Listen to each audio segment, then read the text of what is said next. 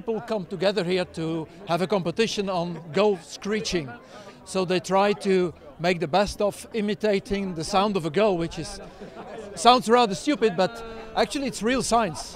Before you can really imitate a gull, you have to make nice observations, otherwise you will never make it.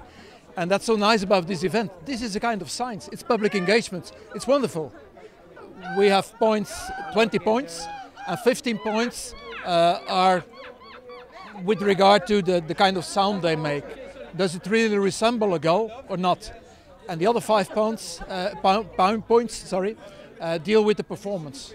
How they feel like a gull, behave like a gull.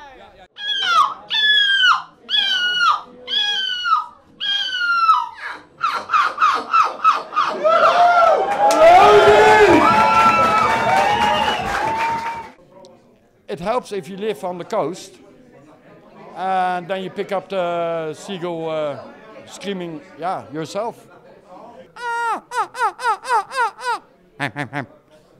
Something like this.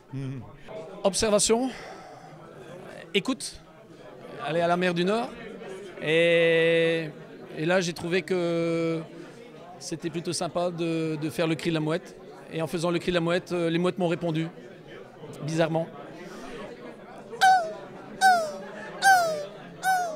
I really enjoy the sound of a seagull, so I want to create it for myself, so I practice a little bit, and yeah, it's a really fun sound, but it's also a difficult sound to create.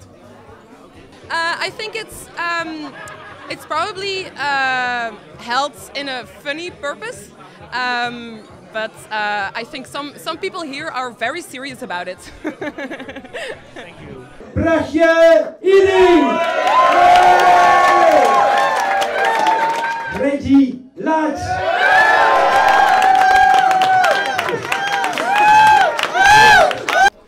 Overwhelming. I don't know how to describe it. It's like it's very amazing. I didn't thought I would win this competition. It was just for fun, and this is the result. So yeah, it's awesome.